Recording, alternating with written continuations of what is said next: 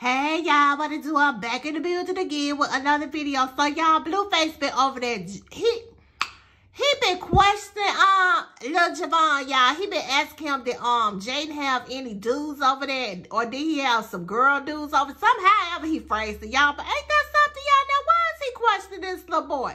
Asking him, do mommy be kissing these people? That now Blueface bogus for this, but Jaidyn is too. Because why is she having all these different people around her kids?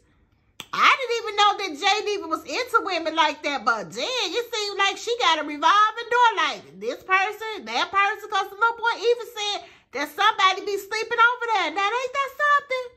Did y'all know that Jaidyn got down like that? I mean, I heard rumors, but I just blew them off, so I didn't even know Jaidyn got down like that. So, it's okay for her to be with a girl, but she can't be with a man.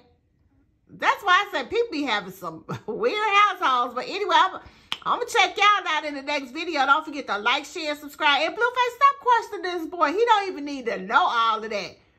And Jaidyn need to learn how to be a little more discreet. Because it seems like to me she just be having females in and out of that. Ain't that crazy, y'all? Sick. But it's cool for her to date women. But if she date a man, he got a problem with that. Yeah, okay. I'm going to see y'all in the next video. Peace.